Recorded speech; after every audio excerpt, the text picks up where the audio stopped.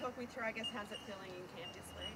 Yeah, a lot of happy faces. I think after a big win on the weekend, I think we've really, taken into consideration that that we can compete with the best team. So everyone's happy at the moment. How's that comparison? Obviously, you've been here to previous years. How's the feeling changed this season? The feeling is great. It has been great since preseason. I think we've played a lot of good football, and just our winning mentality and desire has been immense. And there's just this great feeling about this season as well.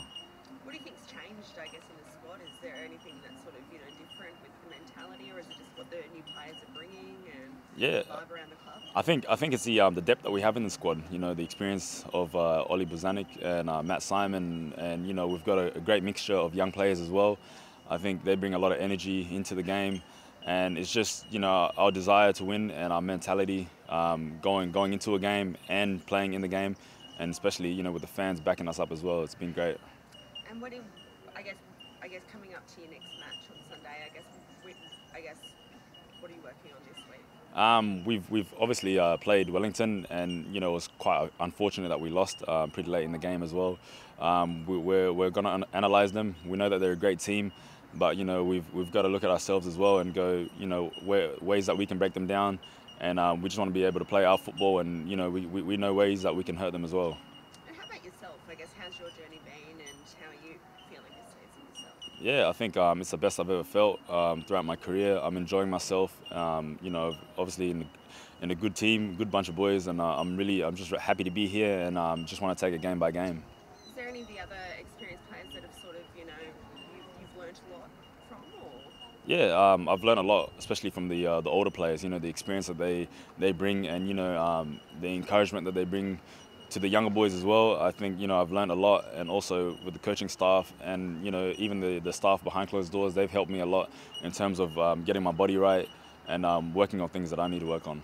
And last match, what was the key? I guess the moment for you guys that what was the standout moment for you from the win? I think it was just our desire. From the very start to the very end, I think it was top notch. We've shown that even if we are losing 1 or 2 goals down, we still want to play for the badge and for the fans, and it's been great so far. That's obviously a desire that's going to keep going, and obviously, is there anything that you guys are doing to just keep that level head? Yeah, definitely. We look at ourselves as well. We can't get too carried away because of the winnings that we're getting, but we look to improve each game, and we're trying to take it step by step, and we know how far we can go, and we've got goals that we want to accomplish for this season, and we've set it out, and we don't want to get too carried away, so we take it step by step. So nice results at home, but now you've got a while on the road, I guess. How do you adapt to that? Yeah, it's never easy, the away games, but I think with the right mentality and knowing that we can beat any team on our day as well. We just go with the great mindset that we're going to go there and try to beat the teams in their own turf, and then you come back with 3 points. Ruon, a couple of the boys have spoken lately about how good it's been, having the crowd back behind us.